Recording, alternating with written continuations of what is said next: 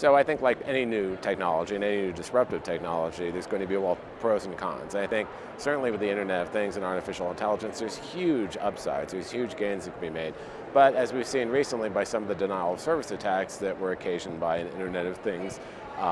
connections and devices, there are also challenges in making sure we're not just looking at the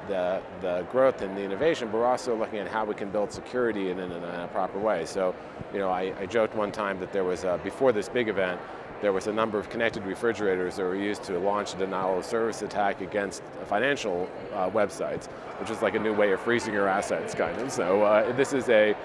constant challenge as we have new technologies, but I think if we're smart, we can build the security in at the same time and have a conversation between the security communities and the technical communities to make sure that this is happening.